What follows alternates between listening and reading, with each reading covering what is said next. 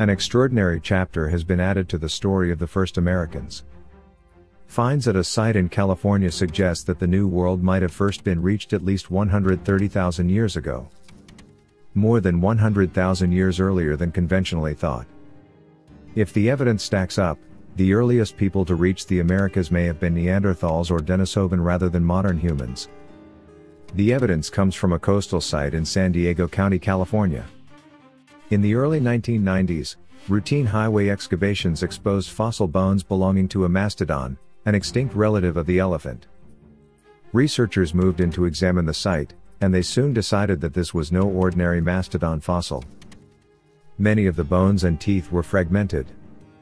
Some with spiral fractures that may be produced when humans break open fresh bone. Alongside the broken bones and teeth, the researchers found stone cobbles that had evidence of impact marks on their surfaces.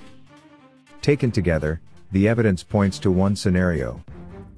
A group of early humans stumbled upon a fresh mastodon carcass, and then removed bones and broke them open using stones as simple hammers, with the two larger cobbles serving as makeshift anvils. The surface of a mastodon bone showing a half-impact notch on a segment of femur. The results suggest the remains are 131,000 years old, give or take 10,000 years. The current consensus view is that humans first reached the Americas much more recently, perhaps just 15,000 years ago. It is believed that we have a robust and defensible age for early humans being in America more than 100,000 years earlier than people had imagined. They could have been Neanderthals or Denisovan. Both of these groups were probably present in Siberia more than 130,000 years ago. Sea levels were low and a land bridge existed between Siberia and North America just before 130,000 years ago.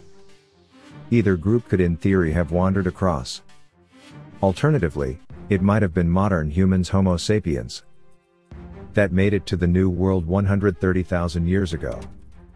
Recent archaeological evidence suggests our species was in China 120,000 years ago, which is far earlier than once thought. Perhaps modern humans were in East Asia even earlier than the Chinese fossils suggest, and moved into the Americas from there.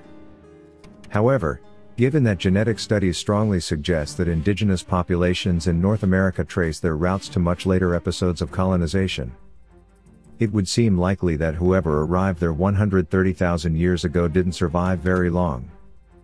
Researchers express extreme caution about the conclusions, saying that broken bones and stones alone do not make a credible archaeological.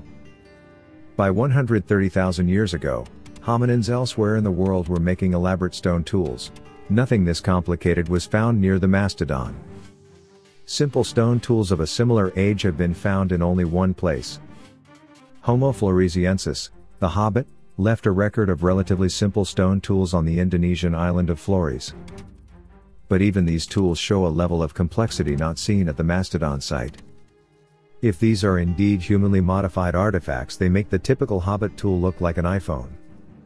On the other hand, since Neanderthals are last seen in Europe around 24,000 years ago, it is likely that they were long gone by the time humans arrived in the Americas. The Denisovan we know far less about. The one find in Denisova itself is 41,000 years old. None of the disputed finds dated to before 15,000 years ago have been attributed to either group. But if the 130,000 date is correct, it must have been one of these groups or another like them, since modern humans did not leave Africa until 80,000 years ago at the earliest. It is based on broken mastodon bones that are allegedly evidence of human predation, not direct finds of human bones or settlements.